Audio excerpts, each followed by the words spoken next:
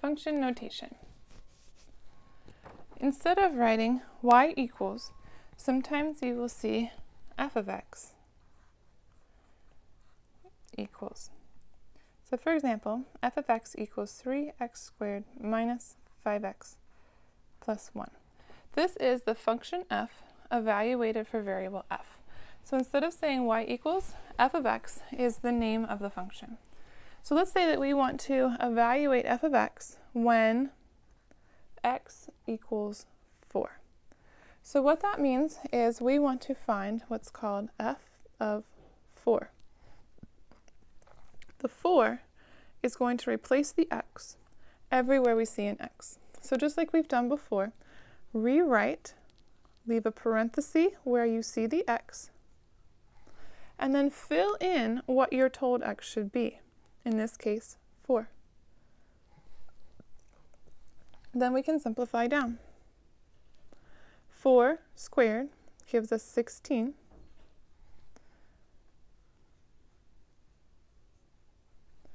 3 times 16 gives us 48. 5 times 4 is 20. That gives us 29. Let's try again. This time we have function g of x. So our function is function g, and let's say that it equals negative x squared plus 4x plus 1.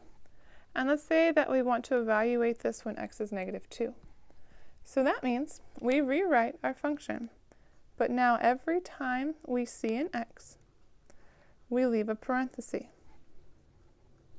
So instead of writing each of these x's, I wrote a parenthesis, and in that parenthesis we put negative 2. And then we can simplify. Negative 2 times negative 2 is positive 4.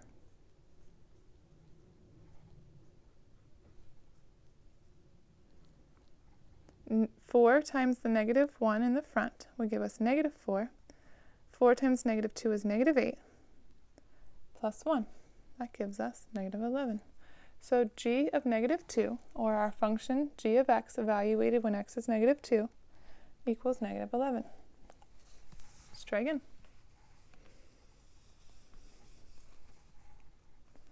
Let's do h. So h of x equals negative 3x plus 4. And this time, let's say when x equals 3t minus 2. So that means that we rewrite our function, and where we see x, we leave a parenthesis. We're filling in for x right here, so this goes in our parenthesis.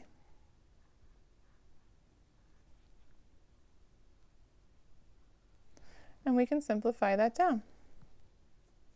We'll have to distribute our negative 3. So negative 3 times 3t is negative 9t. Negative 3 times negative 2 is positive 6. That's done distributing. We just bring down our 4.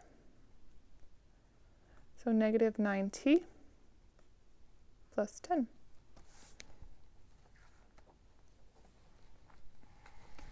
Let's look at one given to us in a table. So let me write down this table real quick.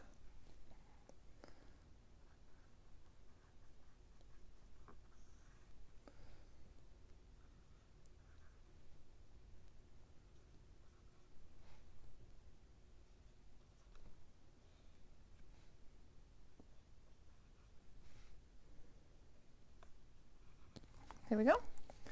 And we are asked for f of 5. So that means find the value when x is 5. So remember, normally it's f of x. But we don't have f of x, we have f of 5. So we want to know the value when x is replaced with 5. See x right there is replaced with 5. Well, if x is replaced with 5, well, let's find our x. Here's 5, so our value is going to be 3. Let's try the next one. F of negative 4. So this time, x is replaced with negative 4. So if x is replaced with negative 4, here's our x. Let's replace with a negative 4. That gives us negative 6. Let's try the next one. So this means x is replaced with 2. X is replaced with 2. That gives us a value of 0. We can read this the other way too. If f of x equals 6,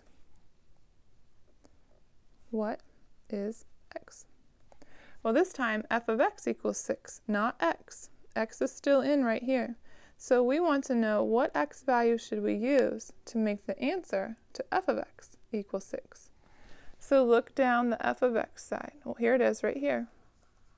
So in order to make f of x 6, f of x is 6, we need to use x equals 8.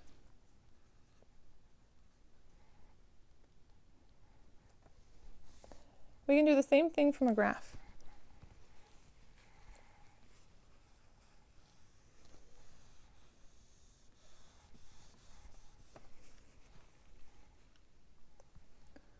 So we'll draw our graph real quick.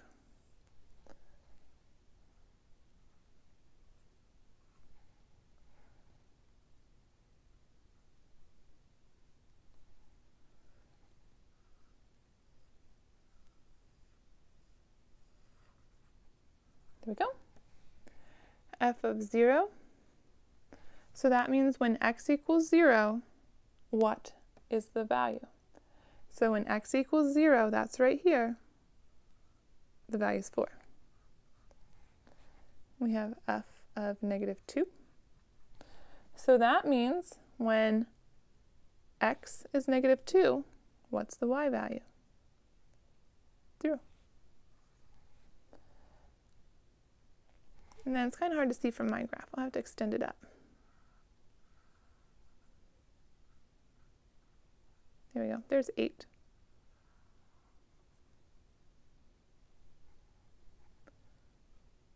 There we go. So the next one is saying, if f of x equals 8, what is x? So f of x equals 8.